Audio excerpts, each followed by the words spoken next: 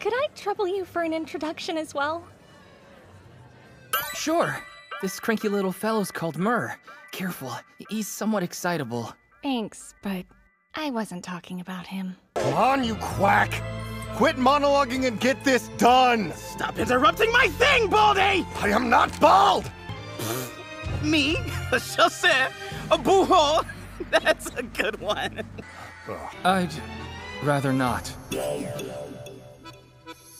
Wonderful! You'll start immediately. No. I'm sorry, all I heard from you was a resounding yes. Hold on. I won't stop asking, Noe.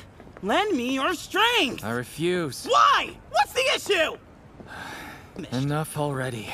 You're so annoying it hurts. I'll get Myrrh and my luggage. Have you lost your mind? Do you really think it's a good idea to go back to the airship? That's about it. Satisfied? Not at all. Well, that's a shame. Oh, Myrrh! I'm so relieved I could cry!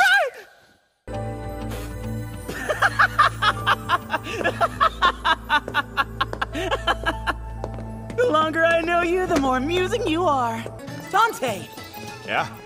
Heartless cad! You left Amelia Ruth behind to save your own worthless skin! Oh, he's the one you called Baldy. I am not bald! Where does this even come from? As you can see, I have already found the ultimate partner. Hold on, your partner? Talking about this guy? No.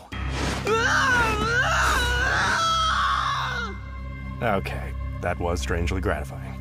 I refuse to allow you to have that book. Yay! However, you're welcome to do as you see fit with Vanitas himself. Boo! I swear, your ignorance knows no bounds! Astounding. But remember this! Our paths will cross again! And when they do, I will kill you! I assumed you were that human's caretaker, isn't that right? No, it isn't! Exactly! If anything, it's more like I'm his caretaker. Would you please just stop saying things? Then mark my words. It will pay.